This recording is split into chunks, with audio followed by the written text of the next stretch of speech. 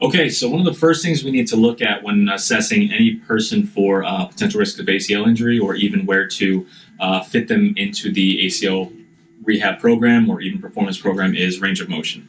So with Ashley, we're going to lay her down and we're going to take either a top-down approach or a bottom-up approach. And literally we're just going to look at every single joint, small or large. They all play a big role in affecting the lower leg kinetic chain. So first thing we'll be looking at is big toe extension. So how much motion she gets out of the big toe, which absolutely affects everything on the way up.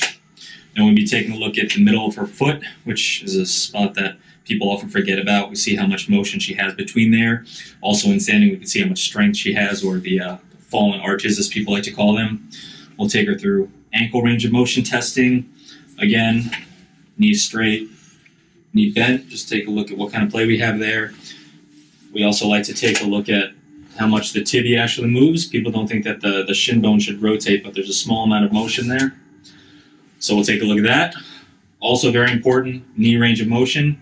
Fully bent, fully straightened. Does she have full extension? Does she have excess extension? Left to right, that's also something that's important to compare. And then we'll see, all right, go ahead, straighten your leg, bring it all the way up.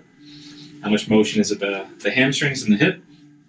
Checking a lot of rotation at the hip for the thigh bone, all the way to the end range into flexion. See if she has any pinching or any kind of symptoms throughout the range of motion. So there's a few other things that we could do. We would obviously test left to right and compare. That's really, really important. But then also ask her how she feels during each of those assessments. When we take a joint to the very end of its mobility, it's really important to know how it feels. So a full basic range of motion assessment is the first thing that we would do before moving on.